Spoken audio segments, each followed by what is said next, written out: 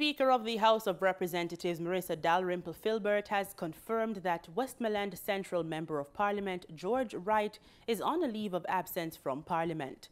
Speaking in the lower house on Tuesday, Prime Minister Andrew Holness also addressed the matter.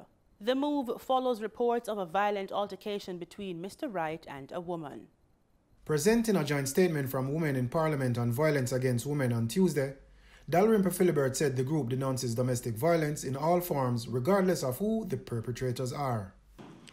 As members of the highest legislative body in this land, we have always committed to ensure that the rights of every individual in Jamaica are protected. We also continue to conduct the business of our country respectful of the laws that govern us.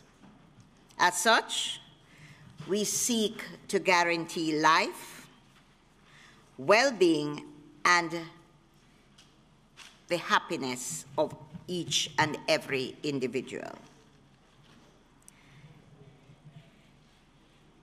In relation to violence, and in particular, gender-based violence, this must at all times be denounced as a threat to life, a threat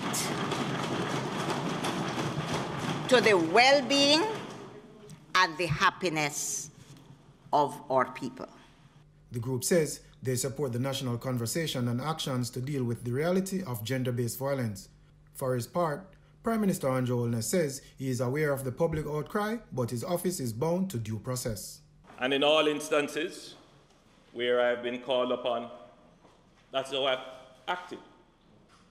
Gone through a process to establish natural justice, what is fair, what is right, what is legal, and then we have acted.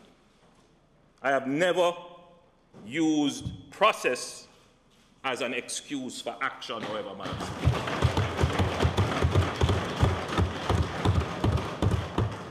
And there is, within this debate, a need for our public, in as much as we are outraged, and in as much as we must express condemnation, and in as much the protests and demonstrations that we are seeing a legitimate part of our democracy in expressing our anger and outrage.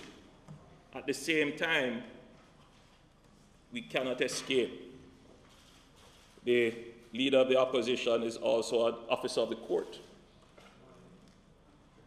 So he, more than most, would understand and appreciate process and procedure. Mr. Holness says gender-based violence has plagued the society for far too long. Studies show that violence is greatest in societies where the use of violence in any situation is socially acceptable and treated as the norm.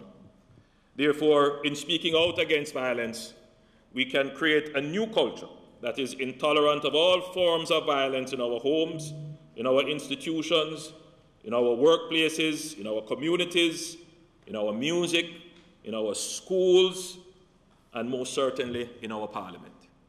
He says action will be taken and he is encouraging others to get involved in programs already underway. We have been working to bring an end to gender-based violence through legislative, policy, and programmatic actions that protect victims of violence and bring perpetrators to justice. We are working towards building a culture in which there is no gender-based violence. In December 2017, we launched a 10-year national strategic action plan to eliminate gender-based violence, and in 2018, we launched the first public education campaign titled No Excuse for Abuse.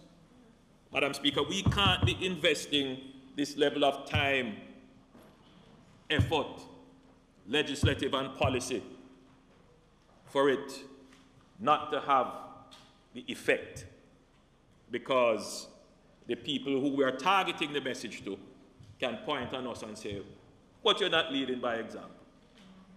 Melvin Pennant, PBCJ News.